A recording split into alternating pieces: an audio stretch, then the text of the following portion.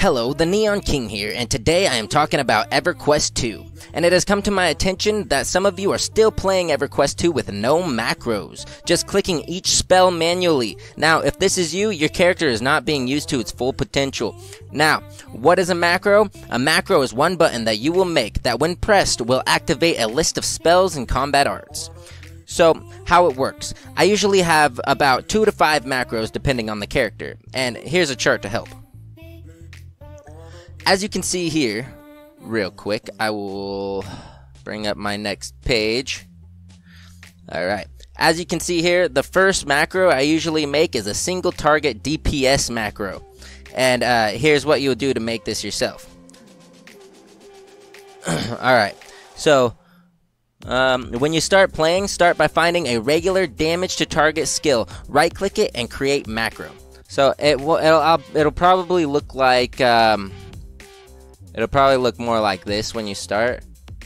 So I'll do it on here. So let's see what this skill is. This says inflicts damage on target. Yeah, so that's what you want to do. You want to find one of those. They say inflicts damage on target. Hit create macro, and then you've created your macro with that skill still in it. Thunderbolt 6 or whatever the fuck is VI 6 or VI 11? No, XI is 11. Ha! Okay, so I usually name this one DPS. You can name it whatever you want. It's just as long as you know what it is.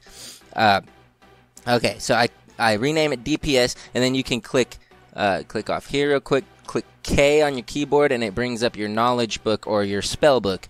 And you can find your spells and combat arts, in which you'll look through. You'll go to sort, and you're going to go to level. That way it sorts it by the maximum level. So no matter what level you are, you're always going to have the skills that you want to be using. So you hit OK, and it changes that. And then you find the ones that are only damage on target. See, this one's damage on targets and area effect. Now you're going to want to put that one in a different macro. So this one's DPS. It's going to be only single target damage. So you're going to find all your single target damages. That one's area effect as well.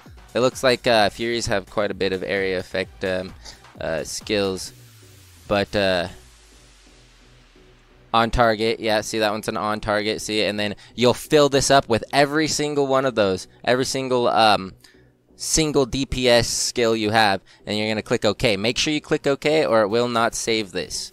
Click OK, and then you have your DPS macro, which usually would look something a little more like this. The DPS macro, if I go to edit, it has all of my single target DPS skills in it. Alright. Now, okay, so, and you'll notice that my main macros are lined up with my keybound hotbar. So it goes 1, 2, 3, 4, and 5, and so on. And once you click your skill, once you click your keyboard, say 1, it will start activating those skills that you have set in there. And for other macros, do the same, but be sure to separate single target and AoE for both damage and heals, and give taunts its own macro for easy tanking. Macros are made to help you focus on other aspects of the game, such as movement, placement, and curing, and specific targeting, as well as maximizing DPS and heal efficiency. So if you're a tank, you'll be able to charge into battle with just your 1-2, freeing up your mouse to click on targets or specific spells in your hotbar to help you or your group, while at the same time moving the mob in front of the group or targeting a merc or whatever you need to do. It just makes it easier. So this technique also allows you to have a more organized hotbar, better character view without blocking hotbars, and just a bit more comfortable gameplay. Macros can also be made to do other things like send commands or send messages through chat. Here's an example right here. I'll just go ahead and hit K. I'll go and bring out any old skill because it's not really going to matter. I'm just using it as a macro template. I'm gonna go here, erase that skill so there's nothing in it. I'm gonna rename this. I'm gonna rename it say hi. Alright, and then I'm gonna add a step / say hi. And then hit OK. And then every time you click that macro, actually here, let's go ahead and go edit real quick and let's change this just so I know what it is. That just changes the icon. You're gonna hit your hi macro, and it's gonna send out that command, which you put as / hi.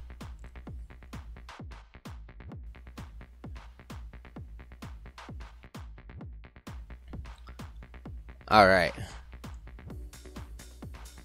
Now, if your hotbars look not the best, just right click on one of your hotbars and press unlock hotbar. Come on. Right click. It looks like this one's already unlocked. Then you're gonna drag it. You're gonna go up to one of the corners or the sides, and you see how it has the drag icon. You're gonna, or the edit icon. You're gonna move right there, and you're gonna make 4. So it's a box of 4, and then 3 down. And then you're gonna want to put this box over here on the corner, and so on. You're gonna put them all in order down here. I usually have 4 to 5 boxes down here, and then my main box on top. I'll show you right here on my other tune real quick. Alright, so I have 1, 2, 3, 4, 5, 6. Okay, so I have actually 6 boxes, and then my main bar on top. And you're gonna want to make sure your main bar is your keybound bar with your 1, 2, 3, 4, 5, and so on. When you're well, actually, go to hotbar settings. When you have all this set up like this, go to hotbar settings and click allow draggable icons on every single one of your hotbars. It wasn't on that one for some reason, but that's so you can move your your hotkeys whenever you need to. And then when you're done with that, you want to go through, right click on them, and then hit lock windows. This one's already locked, but you want to lock all of them down so they can't be moved. Because while you're in combat, you're pressing all these buttons. If you accidentally click on the corner and drag up, your whole hotbar is going to be messed up. So you want to make sure you lock those down once you have these in this order. So this is actually the setup that I use, and so far I think it looks the best. Yeah.